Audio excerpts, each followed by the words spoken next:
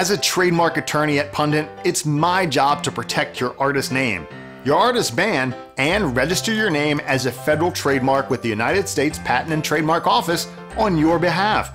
It doesn't matter if you're a rock band, hip-hop artist, country music singer, or independent record label. I'm here to protect you.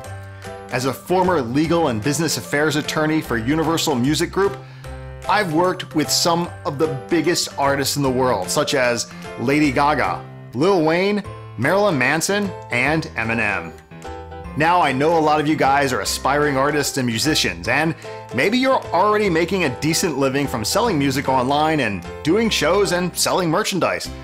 But I'm here to tell you to protect what you have and protect what you've worked hard for.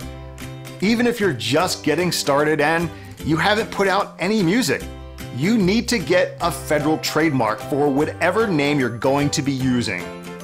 We make it easy at pundityourmusic.com to protect yourself and register your name as a federal trademark in 3 easy steps.